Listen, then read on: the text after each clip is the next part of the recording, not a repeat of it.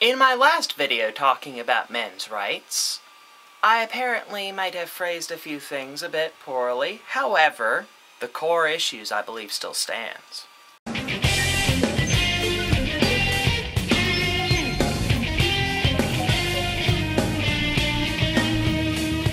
Now, to be fair, to begin this whole thing, I was drunk when I did it, and I might have not phrased everything as I should have.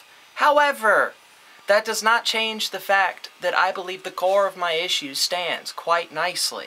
Drunk, sober, whatever have you.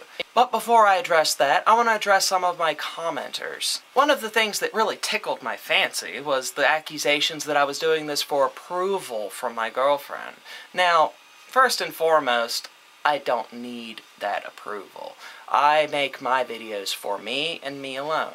If you appreciate them and enjoy them, that's fine and great, and I welcome you to do that. But I make these videos to express my beliefs, my points of view, and my ideas. I don't make them for the approval of anyone else, and quite frankly, if you don't believe that, I could not give any fucks. I don't need your approval, and I don't need her approval to make these videos. It's just the way it is. Secondly, it's fun where I got a little ad hominem in my video here, but a lot of people who responded to my video with their negative comments, well, the first thing they did was do that back to me, whether talking about how I was just doing this for approval or whatever have you. And you want to make a good argument against something, whether or not it's poorly worded or however, ad hominem is not the way to go. I shouldn't have done it, but you know what? You want to respond to it with the same sort of thing back? You're not proving your point, trust me. But all of my commenters aside and all of that stuff, I want to reiterate what I was talking about with a much more clear perspective. Which is, I'm not saying that men's rights activists are completely, totally, and altogether wrong. They do have legitimate issues. You know, there is a disparity in the whole custody issue, and with false rape accusations. Those things exist. But, when I have seen and talked to and heard from and read so many different things from men's rights activists, it's not about that. It's never really about that. It might start with that, but it comes down to this one core argument over and over, which is that women gaining independence detracts from manliness somehow. It ends up being where, oh, women aren't staying home anymore, so men don't find them as attractive, and they're just turning into dykes now because they're getting independence, or women are not sexy because they don't have to wear dresses anymore. And it all comes down to a bunch of first world whining bullshit from a bunch of guys who can't handle the fact that the world has changed. And I'm sorry if somehow this offends you, me saying this. You think, well, I'm different, I don't think that. Maybe you are different. Maybe you don't think any of that, and you know what, that's great. I hope you don't. I hope you're one of those people that has a reasonable view that says, well, yes, these things are issues, but I need to keep some perspective. Because I think that's where so many people lost it here, was perspective. When I went on my tirade about how men are responsible for this, that, and the other, and how historically speaking, yes, I may not have put that so well. However, I offered that as perspective to counter these arguments that these men's rights activists are making on the extreme. About how, well, men have just as many issues and how women have it so easy. And, well, it wasn't that long ago, actually, that women could not vote here in this wonderful land we have of America. Or, you know, Saudi Arabia, they still can't drive, vote, or have their own freedom of movement without a male chaperone or husband taking them everywhere. And if we look all across the world, not from an American-centric perspective, but a worldwide view, we can see that women's rights issues are very real and are in turmoil to this day. There are parts of the world where a woman can be burned to death at the stake for witchcraft for basically being a woman. Or where child sex slavery for women exists and is tacitly approved by the state in the form of child marriage. And it's not boys generally being married to older women, it's young girls being married to older men. Overwhelmingly. In fact, almost completely. That's the issue. And yes, from an America or first world perspective, the men's rights activists have a lot to say here about the disparity in the legal system with rape and custody and abortion, all this other stuff. But when we look at this from a grander angle, a worldwide perspective, we see that women's rights is still a battle being fought, is still something people are dying for.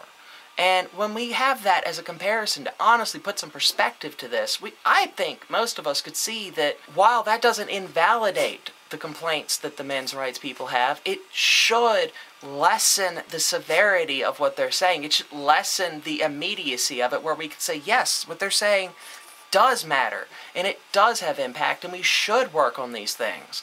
But let's all admit, honestly, that there's not an equal society for women to be taking power over men for. We do not have a truly equal society. Hell, even in America, there's still the glass wall that women face when it comes to employment. They still have a disparity in pay grade between men and women, and it does not favor the women, I assure you. Well, now, let's talk about abortion, shall we?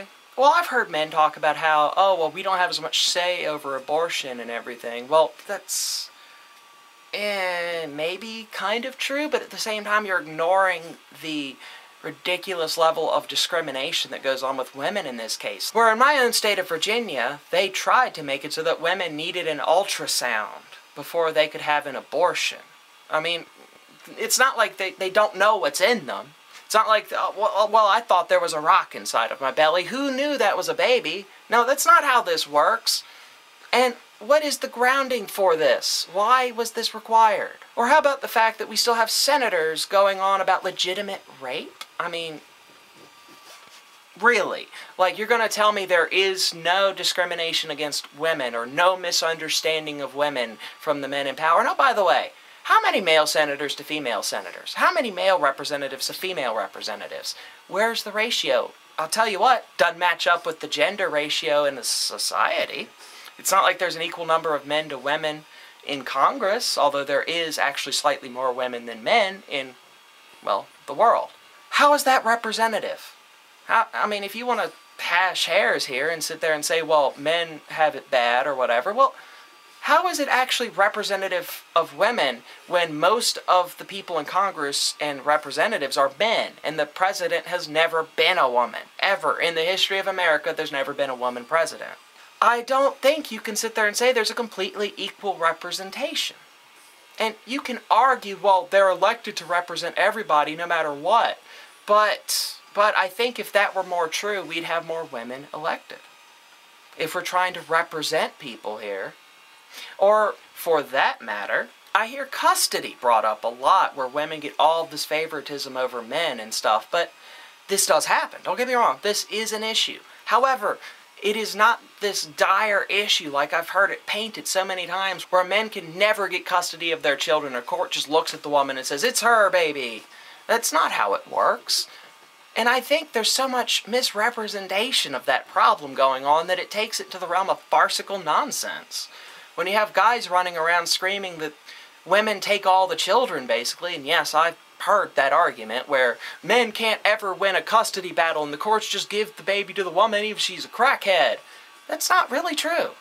Maybe it happens sometimes. And with a lot of these other issues too, I think it falls in the same vein, where we have so many guys in these men's rights activist groups over-representing the danger and the commonality of these issues, where they make it sound like this happens all the time, every day, that just guys lose their children all the time and men have no say over anything to do with their children in custody. But that's not true. I know personally guys who have won custody of their children from their ex-wives because of multitude of issues. You can't sit there and tell me that it doesn't happen or that the courts always side with the women, because that's a lie. Again, I want to reiterate, I don't have a problem with men's rights people who talk legitimate issues and they keep them in a framed perspective that's based on the real world. I don't have a problem with that. Men's rights issues are important too, especially when we're talking about the real disparity in custody battles and rape and abuse that happens, yes. However, I don't usually encounter these reasonable men's rights activists. I really don't. Usually on the internet, in person, talking to people, whatever, I usually, in fact almost always, encounter the ones that take these issues and basically turn them into a thinly veiled attack on women's rights. If it was about promoting men's rights purely, I could really get behind that more than I can when it generally comes across to me as a party of people grumbling that women have rights too. That's what it comes across to me as. And if you can't appreciate the fact that I was making a rant, letting loose some of my vitriol that I feel towards these ignorant people, and if you are one of those people that think that, oh, well, women can work, so that is an attack on my rights, then you are an ignorant son of a bitch.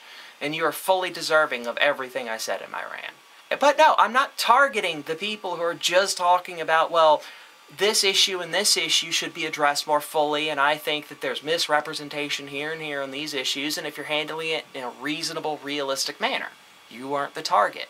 And I'm sorry, well, not at all. I'm not at all sorry if you felt like I was personally attacking you by my previous video. If you listened to that and somehow thought that I was personally targeting you out of everybody out there and that you needed to jump up and defend yourself, well, I really think that you have some self-examination to do. Why was it that my diatribe against, and I was pretty clear in my examples, I was pretty sure about the types of men's rights people I was talking about, if you feel like that applied to you, well, you might want to examine your prerogatives in life a little bit. Because I'll tell you one thing, when we look at the worldwide perspective, you're just talking about first world problems. Again, find me some places where men have to deal with the same kinds of issues, horrendous issues across the world. And I'm not saying America, I'm saying the world. Find me some kind of place where they have to deal with half of the lethal, enslaving, discriminatory, raping bullshit that they have to deal with. Look at the Middle East. Not all of it's bad. I'm not saying everywhere in the Middle East is bad, but where it is bad, it's quite bad. And especially where, like, let's say Africa, India, or how about that girl in Afghanistan who got shot for trying to learn. You don't have these sorts of issues, man, at least not in America or across the world even. Keep some perspective, damn it. Yeah, you've got issues and problems to talk about, but don't sit there and wave them around like it's the same sort of, oh, well, we have an equal leg to stand on as feminists. No, you don't. Because, well, feminists had to fight to get the right to vote, the right to own property. They had to fight for some of the most basic rights we think is fundamental. They had to fight for it. Now, I'm going to do another video where I talk about the feminists, too. So don't feel too picked on, men's rights activists. There are the feminists out there who are insane, and they are feminazis and all those terms, but let's stop pretending that any woman who talks about women's rights is a dyke or a feminazi or someone who just can't get laid. And yes, I've heard all of those things from men's rights activists. Own up to it a little bit, will you? Just something to think about.